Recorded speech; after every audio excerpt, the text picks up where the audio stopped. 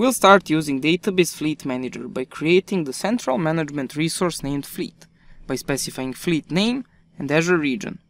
Next, we specify a set of price and performance policies called tiers.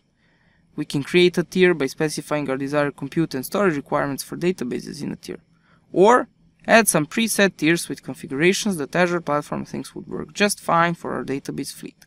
For our business critical databases, we have a premium tier, while on the other end of the spectrum we have a bronze tier where we have many databases sharing just a few cores. We can now go ahead and create our fleet resource. Our fleet resource is now created. On the fleet resource page, we can see basic fleet information such as how many databases and tiers we have. We can also start adding new databases. We can create a new empty database. It's as simple as specifying database name and selecting which tier the database will belong to. We can also add existing databases and have them become part of the fleet. We do that by selecting databases we want to start managing with the fleet and select which tier policy should be applied on each database. Once we do that, the databases are now managed by the Fleet Manager. If you're building a solution that works with a DB per tenant pattern, you probably won't click through the portal for every new database.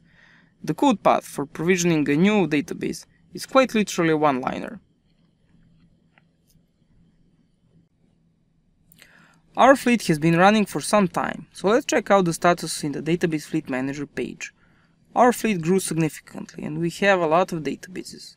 We can get a quick look at some key metrics such as breakdown of number of databases, cost, or resource utilization per tier. To help us manage the fleet more easily, the platform also has some recommendations for us based on our workload. We can select one of the recommendations for more details. We see here that based on our specific workload, we could save money by allowing more databases per elastic pool without compromising performance.